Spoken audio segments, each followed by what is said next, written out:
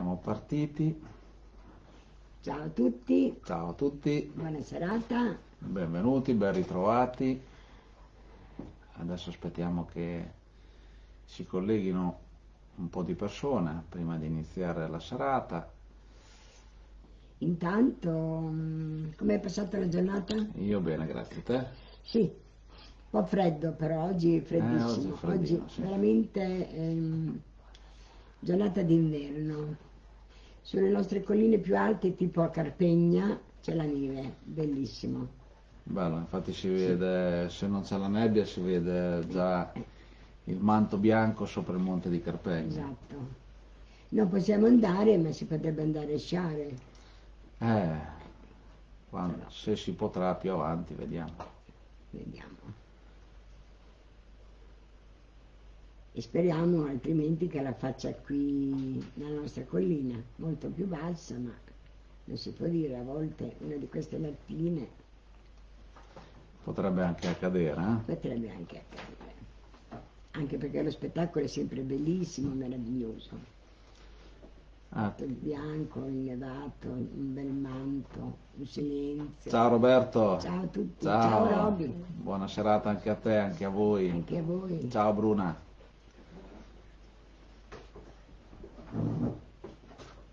Speriamo che si senta bene, che si veda bene. Questa sera stiamo provando una nuova webcam, quindi speriamo che l'immagine e l'audio siano migliori e speriamo che tenga anche la linea di internet, perché soprattutto senza di quella, se no, ciao. Ok, mano in mano stanno entrando, intanto facciamo i saluti. Ciao Paola, ciao Rita. Ciao. Ciao Elide, Giovi. Ciao.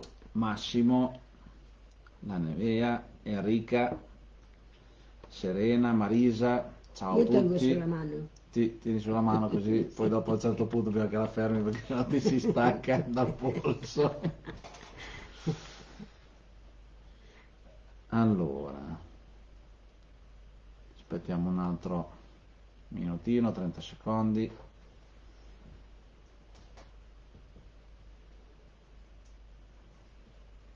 Allora, sicuramente già i primi che sono entrati si chiederanno che cos'è quell'immagine un po' particolare che c'è lì di fianco, ma adesso ancora non possiamo dirlo perché è una sorpresa.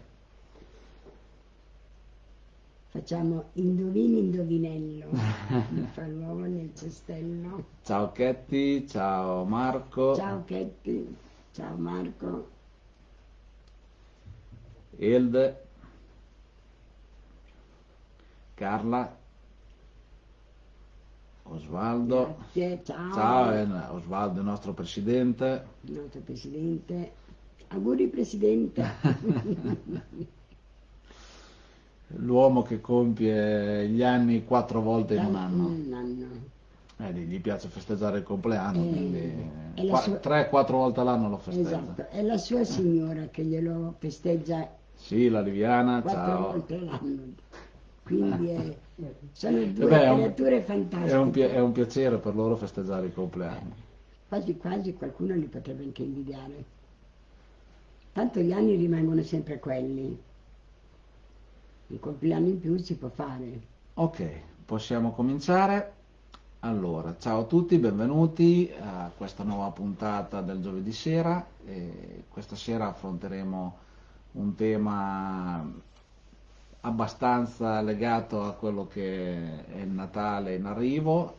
Guarda il caso, il titolo è proprio Un dono inaspettato del Natale, quindi in questo periodo in cui ci approcciamo ad arrivare nei pressi di questa grande festa, è un momento anche magico, un momento di unione, un momento di condivisione. Lidia ed io abbiamo piacere, insomma, di fare anche due chiacchiere su questo argomento del Natale, perché fa parte della nostra cultura, ma è anche un argomento che deve essere un po' sviscerato per comprendere tutte le sue sfumature, e ne ha tante davvero, perché quando alla fine non sappiamo fino in fondo che cosa c'è dietro al Natale se non andiamo a scoprire quali sono non tanto le sue radici culturali e religiose, ma il suo aspetto spirituale, che per quanto ci riguarda è quello che vogliamo approfondire di più, perché già nei libri Luce del firmamento e Prime orme sul lago, che sono la storia di Gesù raccontata da lui, raccontata nelle vesti di questo messaggero che si fa chiamare Luce del firmamento, vediamo soprattutto nel primo libro Luce del firmamento il momento della nascita, il momento del concepimento, il momento dell'arrivo di questa grande presenza d'amore sul pianeta Terra, che è Gesù, questo bambino che apparentemente sembra un essere umano qualunque, ma in realtà non lo è, perché dietro di lui si nasconde un amore infinito per il genere umano, quindi ogni suo passo, ogni sua parola, ogni suo gesto sono legati comunque a un significato molto profondo e molto spirituale.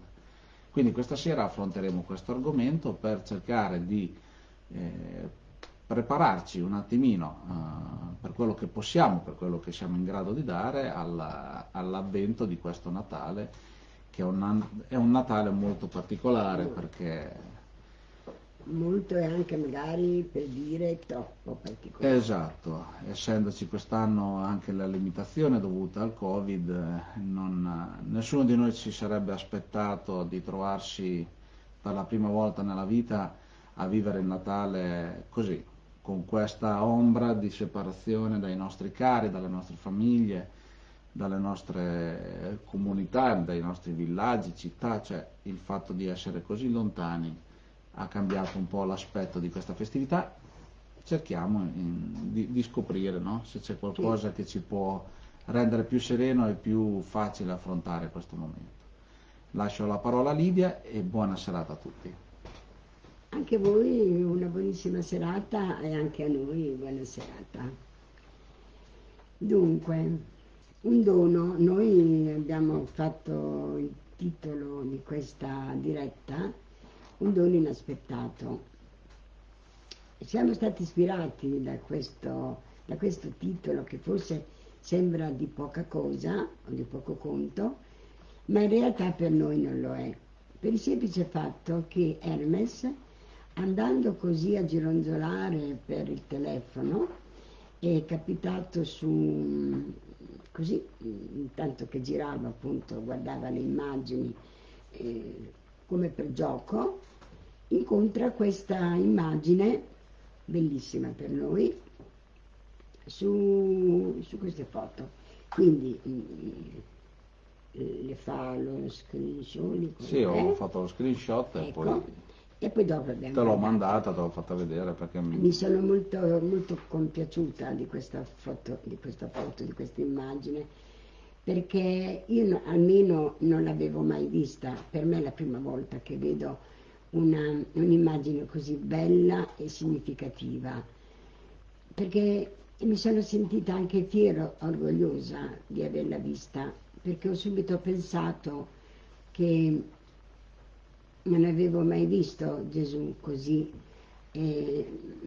vicino a Babbo Natale, e vederlo poi addirittura in braccio come ci doveva essere la madre anziché Babbo Natale, mi sono molto emozionata e mi è venuto in mente che per il Natale, di questo Natale così triste, vuoto, spaventato, difficile,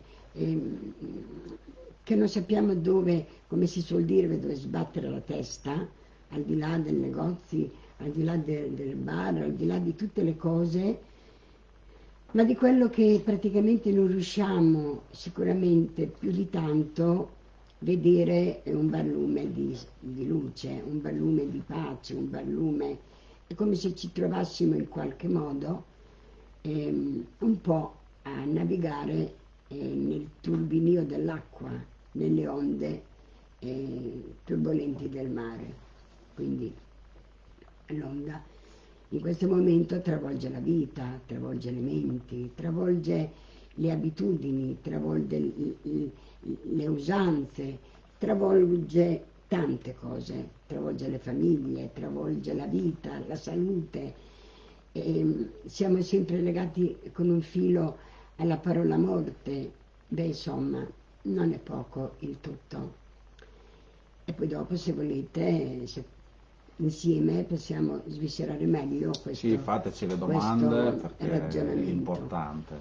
Quindi questo Babbo Natale così armonioso, così bello, con tutti i doni, e ha Gesù bambino in braccio, mi ha dato da pensare come se quest'anno Babbo Natale dicesse: porto sempre dei doni tutti gli anni a tutti, a grandi e piccoli, belli e brutti, poveri e ricchi, sani e ammalati e altro. Quindi sono sempre stato a vostra disposizione, intendo al Natale di per sé, e quest'anno ho pensato di farvi un dono più bello, più prezioso, un dono di luce, un dono di amore.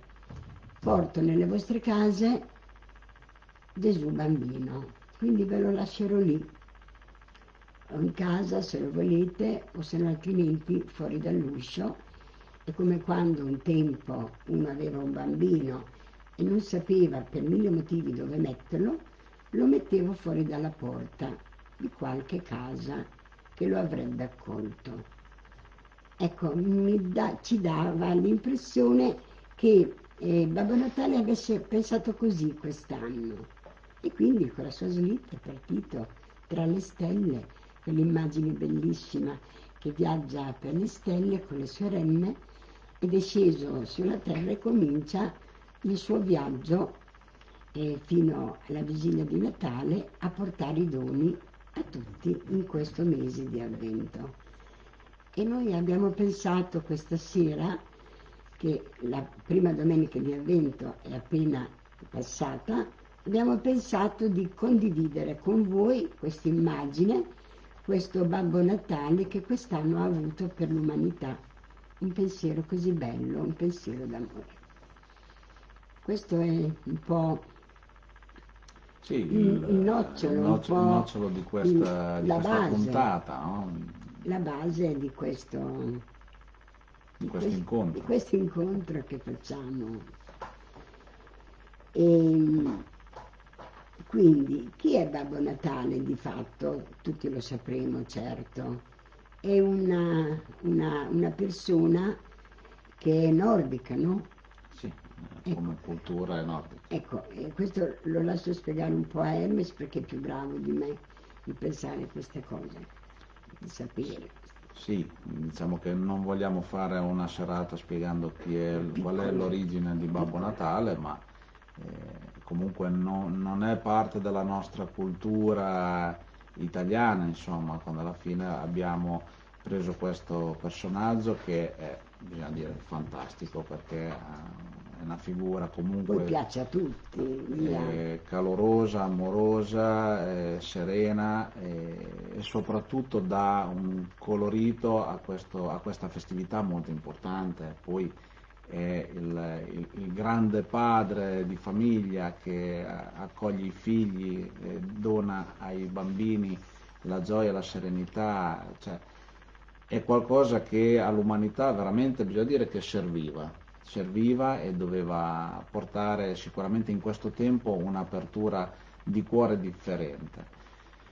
Abbiamo voluto mettere queste immagini questa sera accanto ai nostri libri per far vedere non tanto la figura per com'è, perché magari ce ne possono essere anche di più belli, non è che sì, certo. vogliamo dire che questo è il migliore. Abbiamo preso dalla rete, da internet, questa immagine perché è molto significativa per quanto ci riguarda, per quello che Luce del Firmamento poi ci racconta nei suoi scritti, e perché insieme agli altri doni che ha con sé, come vedete nell'immagine, in braccio tiene Gesù. Cioè è come dire: io non sono niente, non sono nessuno senza Gesù.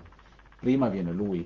Il dono che io posso portare e devo portare all'umanità è il festeggiato, quando alla fine la festa è di Gesù e non è di Babbo Natale. Babbo Natale è un essere che va a coronare questo principio di amore, di saggezza, di fede, ed è l'espressione massima di quello che può essere inteso come il calore paterno di cui ogni bambino del pianeta ha bisogno.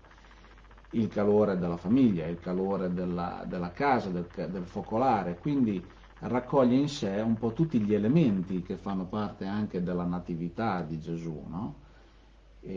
Però, secondo noi, per come abbiamo visto e ragionato negli anni su questa figura, ci eravamo accorti che nel tempo la sua figura aveva preso il posto totale di Gesù, e questo non è bene, perché comunque anche lui è al servizio del Natale, è al servizio della natività di Gesù, è al servizio di Gesù.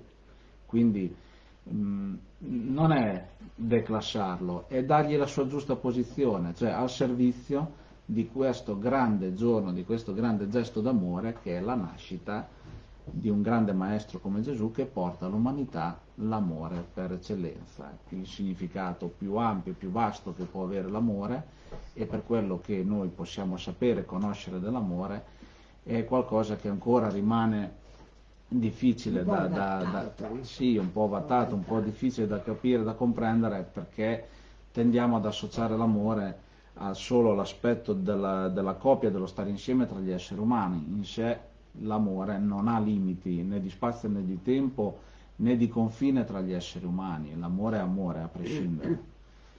Quindi abbiamo questo desiderio, insomma, di cercare di comprendere meglio qual è la figura che ha affiancato negli ultimi decenni la nascita di Gesù. Quindi in questa sera, in questa doppia personalità che portano questi doni, questa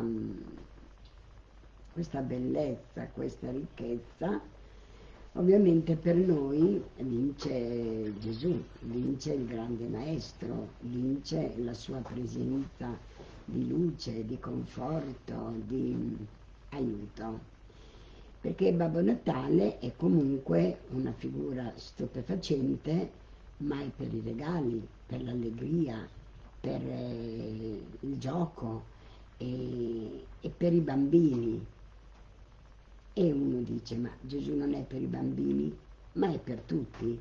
Però un bambino non comprende bene la figura di Gesù, che è un bambino come un altro bambino, quindi non lo memorizza bene. Quindi, mettendo queste due figure vicine insieme, in amicizia, in collaborazione, un bambino comprende meglio una figura di un'altra. Quindi il suo Babbo Natale ce l'ha sempre, forse in questo metodo, con questa situazione, anche il genitore magari, se vorrà, potrà aiutare un bambino a fargli vedere anche un'altra figura che dovrebbe entrare nella sua vita, però è una figura diversa, non solo di doni, ma è un amico, un amico di un gioco, un amico che cammina con te, bambino, se lo vorrai. Glielo raccontiamo chi è, chi non è. Lo facciamo, diciamo, entrare nella nostra casa, nella nostra vita, e lo rinvitiamo di nuovo nelle nostre esistenze, come del resto ognuno, come sempre ha potuto o ha in quale modo ha creduto, perché non si sta parlando di questo in assoluto, ma si sta soltanto dicendo che forse in questo tempo, proprio adesso, in questi mesi, e non a caso, perché noi non crediamo al caso, quindi non esiste un caso, per caso ho fatto, per caso ho detto, per caso, qualcosa, qualcuno nell'atmosfera dell'umanità, perché qui il Covid appartiene a tutti, a tutto il mondo, quindi non siamo gli unici né i soli, siamo in buona compagnia, tutta l'umanità in buona compagnia, e quindi è per tutti. Magari dobbiamo ritornare ad aprire la porta, a fare gli inviti come facciamo nella materia, invitiamo le persone, facciamo il pranzo, condividiamo le cose, ecco, magari non c'è bisogno del pranzo, non c'è bisogno quasi di niente, ma aprire la porta, riaprire la porta a questo essere, a questo bambino, a questa nascita che dovrebbe essere una nascita interiore per noi. Ogni anno si fa questo Natale, come ogni anno ognuno di noi fa la festa per la propria vita, per la propria nascita. Cioè vorremmo cercare di spiegarvi che la nascita è una cosa meravigliosa, sia per noi, ma anche per questo bambino, perché questo bambino è nato come noi e di conseguenza è bello se uno gli fa la festa, solo che lui purtroppo conta già 2000 anni, noi invece ne contiamo molti di meno, cioè, e magari si danno anche fastidio quando iniziano ad essere un poco di più. Ma questo bambino è ora che entra in casa nostra e ci sia un posticino. Posticino in casa forse non ce l'abbiamo per 1000 motivi di ragione, però magari nel cuore sì, possiamo avere un piccolo spazio, un grande spazio, un qualcosa di diverso, per avere anche, come si dice, questa predisposizione ad accettarlo, a farlo riemergere da dentro di noi. È come dire che deve nuovamente farsi largo nella nostra vita, in tutto quello che è la frenesia della nostra vita, che bisogna dire che non c'è spazio più del dovuto alla sua presenza. Ma non ci pensiamo, ci siamo dimenticati, va bene, ogni anno arriva Natale, ma la preoccupazione è quella, compriamo le luci, andranno, no, sono fulminate, bisogna riprenderle, l'albero più grosso, le palline l'anno scorso erano rosse, quest'anno le voglio verdi, cioè è una corsa di pensiero, di ragionamento e di creare un bel Natale, il più bello dell'amica, deve essere il mio, eccetera, perché è giusto, è bellissimo così, però in questa bellezza materiale perché non mettere anche solo una briciola, un granello di sabbia di bellezza spirituale, perché no? In questo momento poi, dove veramente ne abbiamo tutti bisogno, ma veramente bisogna che guardiamo meglio le cose. Adesso poi questo Natale il governo ci ha aiutato alla perfezione, perché tutti in casa, non possiamo andare da nessuna parte. Siamo un po' liberi perché dobbiamo andare a comprare dei regali, tolto quello siamo dentro casa. Quindi è molto triste quest'anno. E se per fare un po' di luce, un po' di bello, un po' di, non so, di interessamento diverso, magari si